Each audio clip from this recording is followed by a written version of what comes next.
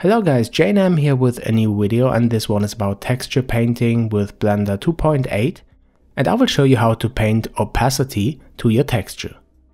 I start with this plane and then open the texture paint workspace. On the right side you can see the 3D view in texture paint mode, and there's no texture assigned yet, so I will add a new texture slot. The first one that I add is for base color. This is also known as Albedo in the PBR context. I keep the name as is and the color to black and press OK. The view on the left side isn't updated, but when you click on the texture slot, you can see that it is refreshed. Okay, now I turn to Look Depth shading mode and also enable the scene lights.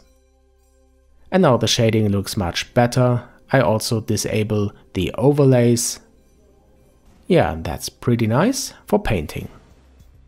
Okay, now the next step is to open the shader editor so that you can see the node setup when we, for example, add a new texture slot or add the transparent shader. I will do this in a moment.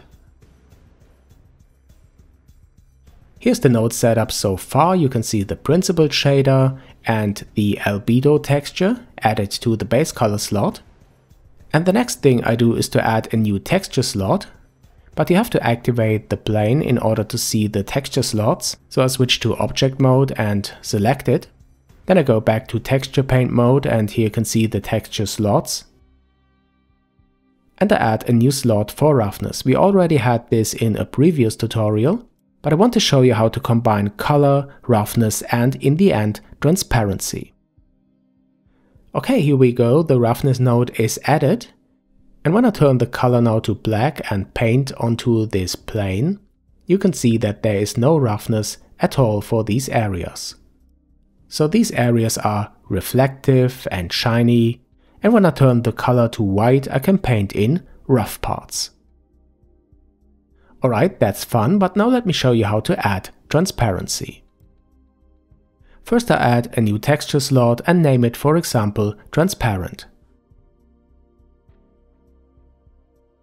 Now the slot is added and a node in the shader editor, which is called transparent as well, is created. I put it up here and then I add a new transparent shader. This is called transparent BSDF. Then I have to add another shader, and this is a mix shader, because I want to mix the transparent shader and the principled shader. So I just connect the outputs of the shaders to the inputs of the mix shader, and the color output of the transparent texture I use as input for the factor of the mix shader. And this is the basic node setup to paint transparent parts to your textures.